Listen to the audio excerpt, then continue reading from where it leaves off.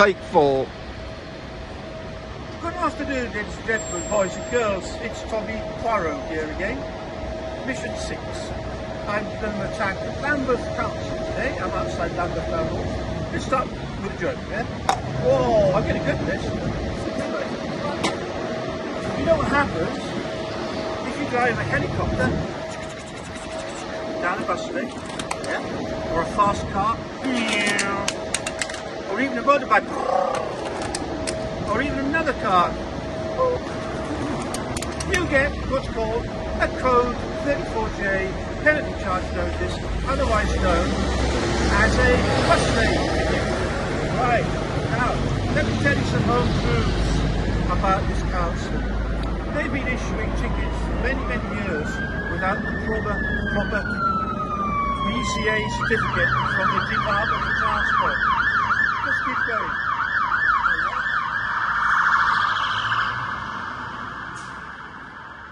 Fire engine. That missed the bus lane. They're allowed to go down bus lane, by the way. And for years, they've been taking rather a lot of money. I'll give you the figures in a minute.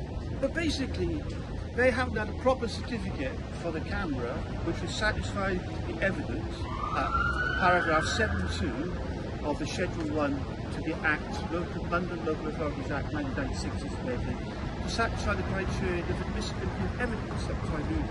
Yeah? They've had various cases gone against them, lots of cases. They've got a lot, 6 hours at £90 an hour, lots of cases. My colleague, Mr. Murray Smith, just won recently against them. And they were costs awarded in that case as well. So they, it doesn't matter what adjudicator tells them they're doing wrong, they still carry on and issue tickets. But now they've actually got another faux pas, which is that their penalty charge notices have wrongly stated the 2 periods in which the bank produced 40 days, or the full amount, 28 days. The penalty charge notices say this: the penalty charge must be paid, that's £120, within the period of 28 days, beginning with the date on which the penalty charge notice is served. That's rubbish. That is codswallop. Rubbish. Absurdity. Piffle. That makes crap. Similarly, it states the amount of the penalty charge is reduced by 50% to £65. You got that right. If the penalty charge is paid no later than the last day of the period of 14 days, beginning with the date on which this notice is served. That's rubbish. Crap. Councillor Claire Holland, Mr. Peter Thomas, all you people concerned with his penalty charge notice, you should either resign or pay everyone back. You know it's wrong because I've seen a letter with JW written on the top of the heading over there, which stands for Charlie, and signed Peter Thomas at the bottom, which actually apologises for the error. So you should actually refund all notices and get your act together. You're not being professional. Right. So that's that, yeah. They've actually lost an application for review.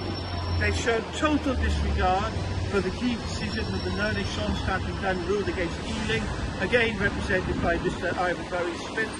And they still carried on issuing tickets. Even in one case I represented someone, they said, oh, this case is irrelevant, it's a different borough, it's a different location. This is absolute stupid absurdity. And this is Darren Charles writing this, because the camera they used at the time said it was exactly the same as the subject of the big key case against Ealing. There you go. So there you are. Unfortunately, it's too late now to apply to the auditors to complain. But if you want to contact me, I'll pet me through. My name's Scope out there, or a few other people. I'll try and get your money back, and you certainly complain to the Ombudsman. Thank you very much for listening.